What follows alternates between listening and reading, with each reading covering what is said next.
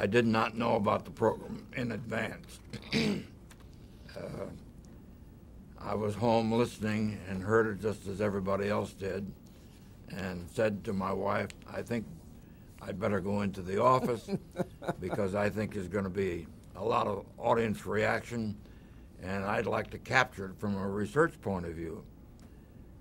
So we drove in and got in just before the program ended. No, the program had just ended. And when I walked in the building, you could sense that all hell had broken loose. And I got on the phone and formulated a questionnaire, called an outfit in Atlanta who had a national field force that I knew I could press into operation quickly. And the next day, the morning after, we did, I think, over 2,000 interviews face-to-face from coast to coast on that broadcast. So we had good information and had it fast, and had a lot of and made a lot of copy with it, because the press didn't have anything except the broadcast. And there were a lot of scare stories about how people packed up and decided to get out and so forth. But we had a good statistical base for the answer. The name of the company was Hooper Holmes, and I had used them before, not on an emergency basis, but they had an insurance checking service where they would go out and check the character and quality of the people they were insuring. So they were familiar with meeting people and getting information. Well, what did the research tell you? Well, it showed a tremendous audience. A lot of people in the eastern part of the company, particularly New Jersey and eastern Pennsylvania, had decided they'd better get out.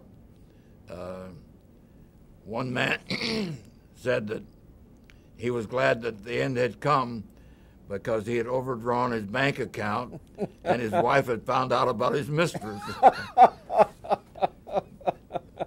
This guy lived in New Jersey, and I kept his name and address, and years later called him and asked him whether his life had settled down.